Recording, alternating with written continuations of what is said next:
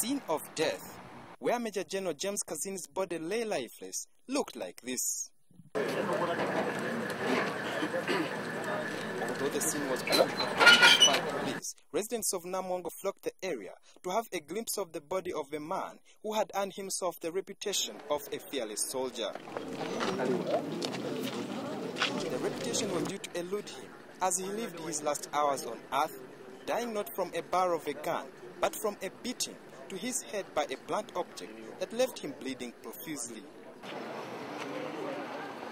His Land Cruiser vehicle, in Sudanese number plates, that he used to get to the house where he met his death, was parked at the tragic scene.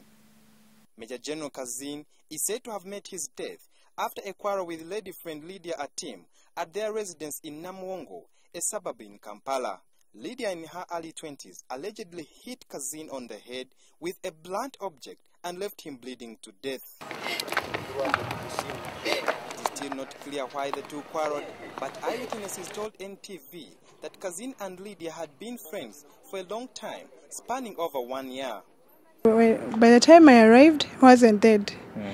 The blood was still coming out fresh. So he died almost when it is becoming early morning. Yeah. Now, Lydia was unconscious by that time because she wasn't herself.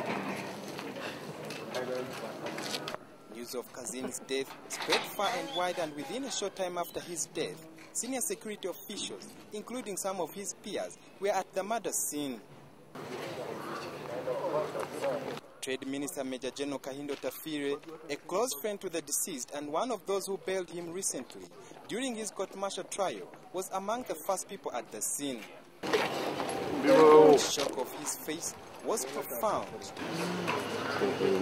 Shortly after Otafire's arrival, Kazini's wife and Inspector General of Police Major General Kale Kaihura also arrived. The body was removed from the scene at around 9:46 a.m.